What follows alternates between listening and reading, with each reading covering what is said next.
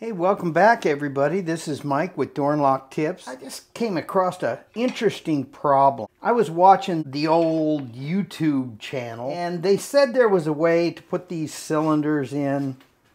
Let me just show you what I'm talking about. In a jig kind of like this, but by another brand. And they said go ahead and put a shim like this little shim. Put it over the top of all your little chambers. Some springs. 7 chambers. I've got all the 7 springs. And what a nightmare. And I'm telling you, don't do it. I put the springs in. I loaded them in here. I put the shim in and tried sliding it in the face of this bad boy. Let me just show you what I'm talking about. See that? I tried sliding this in and with the springs in there, and it jammed in there so bad I had to tear it apart with a screwdriver to get it out. Had to repin the small format IC core. What a hassle. Don't use the shims, guys. It doesn't work with the Lab's brand new jig. So let me show you what you do have to do to be able to get this all together. Put it right in there just like that, and then you load the top individually. Now they probably needed some numbers, but if you kind of keep track of your chambers as you're loading it, like say 1 out 2, I mean it kind of helps me. You can do what you want, you know. It helps me to say it out loud. Once you get it in there like so, just go ahead, take all these individual springs, stick them in there. Do it like this. 1,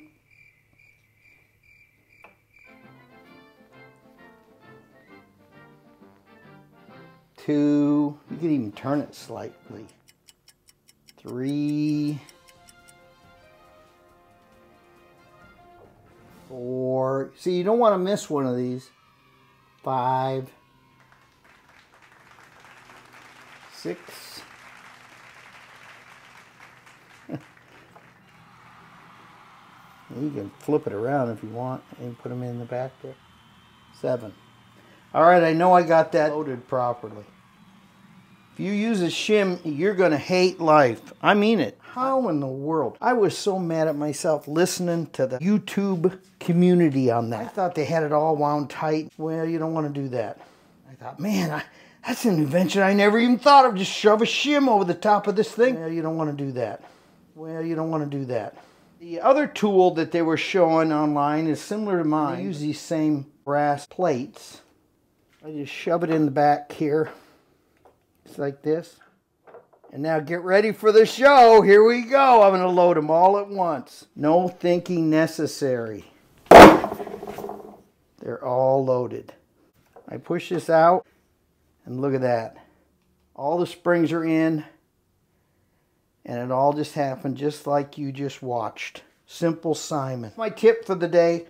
Do not use shims. Even though you think, oh, hey, I just saw that on the internet. I can put a shim right in here. Everything's going to be cool, and I'm going to love it. Well, by the time you get your little needle nose out, trying to pull the shim out, and all the springs go flying, everything's busted to pieces in there, you're going to hate life. So just do it the way Lab said. Don't cut corners. That's it. Please subscribe to my channel. Tell your friends. I'll have more door and lock tips like this coming your way in the future. Thanks a lot, guys. Oh, I wanted to give a shout out. Really time saver. They make myriads of tools. Check out their website and you will be very happy with their products. My tip for the day, especially this go, no go. You can't get any better than that. Okay, guys, please hit that like button. Tell your friends and I'll have more door and lock tips like this coming your way in the future.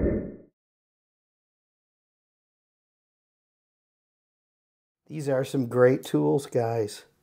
You don't know what you're missing unless you spend some money. Why give it to the children? Spend your hard-earned money and save some time. In fact, buy 2 of them. These go, no-go gauges. Oh, they're wonderful. Thanks again, guys. Whoop. Look at there. That's what would happen if you don't have this tool. You'll be dropping it. Tell your friends. I'll have more door lock tips like this coming your way. Thanks again, guys.